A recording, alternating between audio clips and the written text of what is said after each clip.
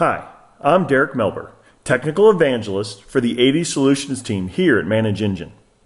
AD Manager Plus is an extremely powerful tool, giving you insight into information that's either on one machine or on many different servers throughout your organization.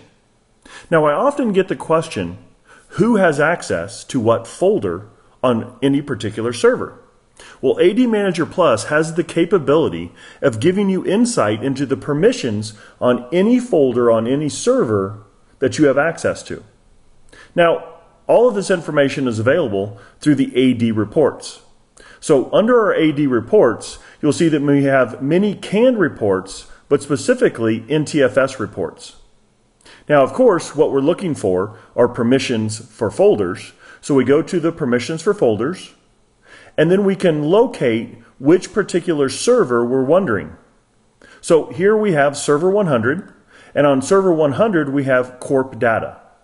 We select corp data, hit OK, and then generate, and it gathers the permissions for this particular folder on this particular server. Now, the reason this is so important for us to get a report on this is due to the configurations that might be in place that are causing security vulnerabilities. For example, it's always a bad idea to have individual users located on NTFS permissions. And as we can see here, we have Aaron specifically located on our folder that we are looking at. Now, if we want to look at the details of what Aaron has, we see that Aaron has the ability to delete subfolders and files. Again, this could be seen as a security issue because it's very difficult, nearly impossible to manage users that are placed directly on NTFS permissions. Now, when we place users directly on NTFS permissions, and then that object, the user, is deleted from Active Directory, we end up with an orphaned SID. Now, this is an example of what an orphaned SID would look like for NTFS permissions. This is clearly shown here in our report for this particular folder.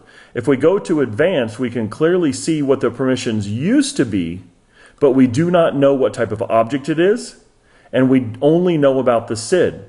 So this is a way, using these NTFS reports, using AD Manager Plus, to get insight into the security that's configured on the various different folders on our Windows servers throughout our network.